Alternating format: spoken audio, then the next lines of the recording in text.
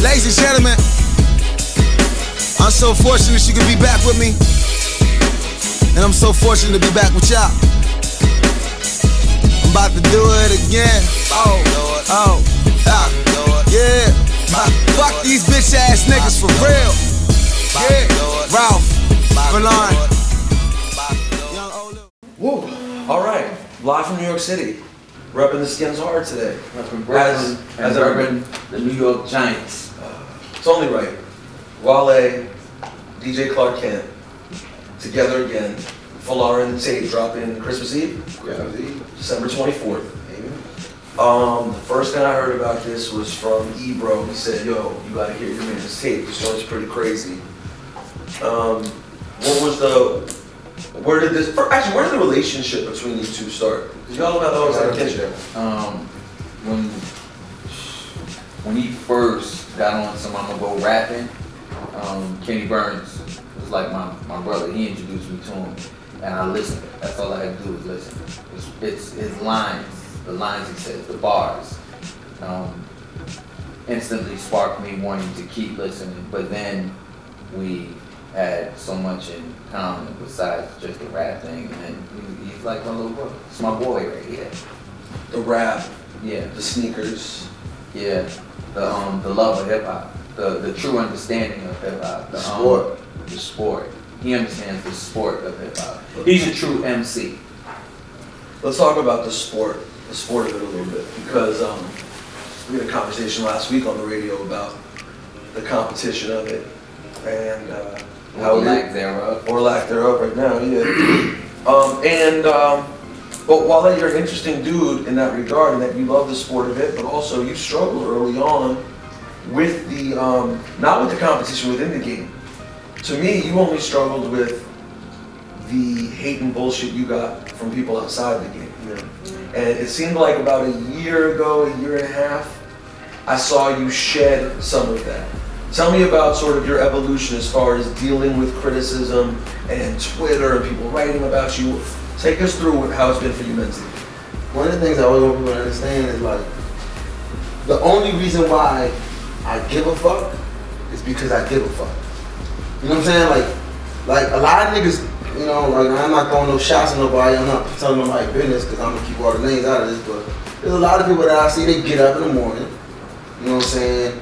They don't give a fuck about what their fans think. They don't give a fuck about what their managers think. I'm more so like a collaborative nigga, like, as far as like my fan, I can't. That's why I let them affect me. Like, that's why I let them, like, I'll listen to a fan that, like, an honest opinion that I don't like that, Wale. I want to know why, because I feel like my shit goes through 4 or 5 layers before niggas even hear it, whereas most niggas just say whatever the fuck. You know what I'm saying? I know a lot of niggas drop the mixtape and just say whatever the fuck they wanted to for 2 hours. But like, my shit goes through 1 phase, 2nd phase, 3rd phase, 4th phase, sober phase, drunk phase, high phase, regular, like, and then 10 o'clock in the morning listening to the gym right there. You know what I'm saying? That's just how, it goes through so much. So I'm very, very, like, I feel the way if niggas don't like it because I already got it through so many levels. And I care about my fans. Like, this tape is all for the fans.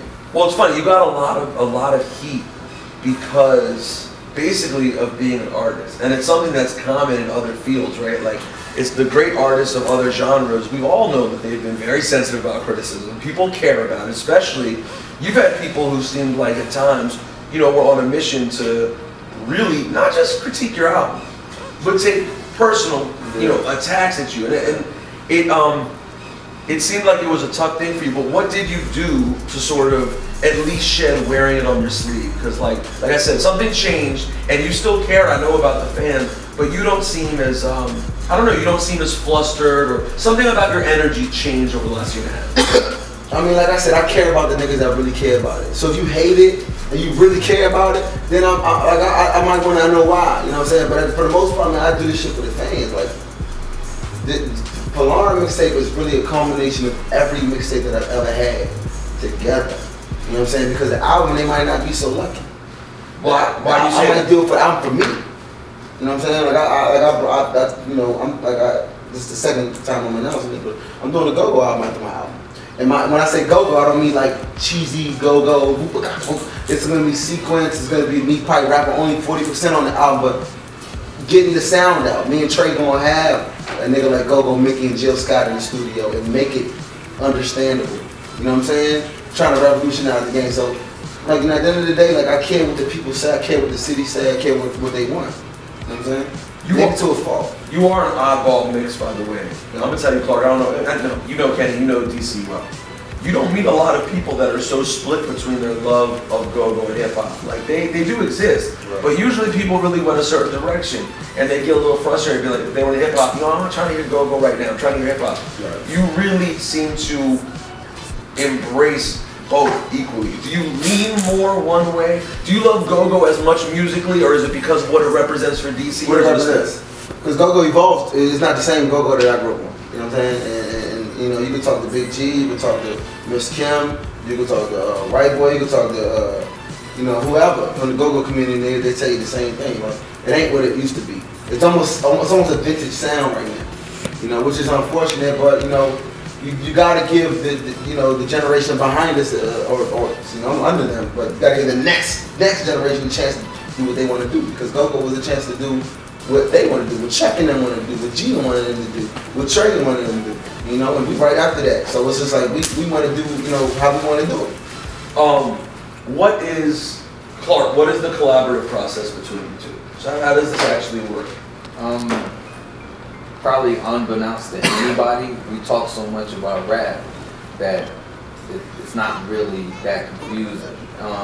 It's show me what you want people to hear, and I'm gonna make sure it sounds right when they hear it, and then I'm gonna do the little nuances in between it to make it an actual mixtape. Take us through those nuances that you're involved in. Interludes.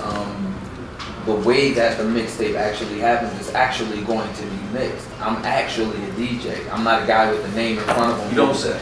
No, I'm just saying that there's a bunch of them out there. We'll stack records behind each other and say mixtape. I'm not the guy who's going to be screaming all. Well, that's almost become the norm to do that. Yeah, but unfortunately, this is not normal. He's not normal. I'm not normal. I'm a true DJ. He's really a true MC who gives a damn about the craft. I give a damn about my craft. And when we give a damn as much as we do about our craft and we come together, it wouldn't make sense for me to just stack some records and say, I hosted a mixtape if I'm not actually DJing on the mixtape. So because he loves hip hop the way he does and the way I love hip hop, and the fact that he loves the craft of actually being an MC and I love the craft of being a DJ, we wanted to actually give the whole picture. So the conversation we had about it was too simple, too easy. I just asked, am I allowed to DJ on it? He's like, yeah, if you're allowed to DJ, then I can do my job. Because I'm not a mixtape DJ. Respectfully, and I pay respect to all the mixtape DJs. I don't have anything against them, but like, I'm an actual DJ who mixes. So if I do a mixtape, it's going to be mixed. And he agreed, so it made sense. Plus, again, like he's my boy. And I don't believe in that many MCs that I would say, yeah, I'll do a mixtape with you.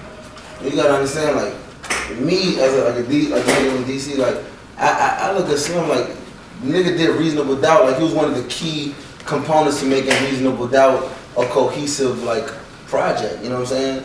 Like you hear this shit, like, I remember when we were talking about earlier, like, when I was in London touring with Mark, I was like 21 years old. This nigga was just like, I met him like I was at the computer looking at my MySpace, and he was like, yo, what's up, bro? Like, you know what I'm saying? And he was just telling me about all the stories back then. That shit was making me sweat. Like, I was just like, damn, I felt like I was there. I felt like I was there with Biggie and Jay, son.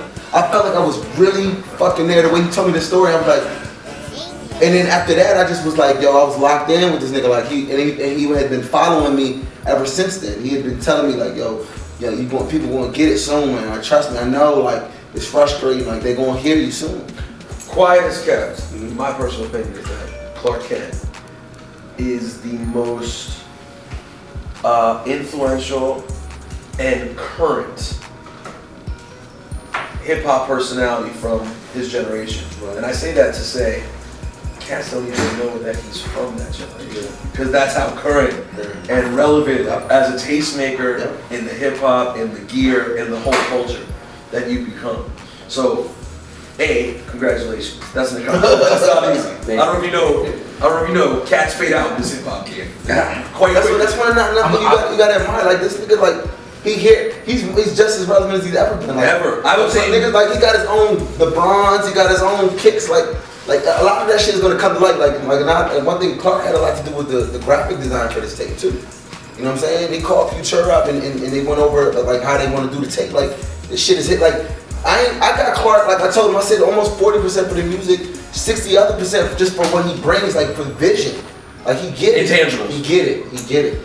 Where does speaking to what you said, the reason why people fade out is because they don't actually love what they're doing. You know what I'm saying? And they fall out of love with what they were doing. So say you got a DJ who you can't hear from anymore. He doesn't love being a DJ.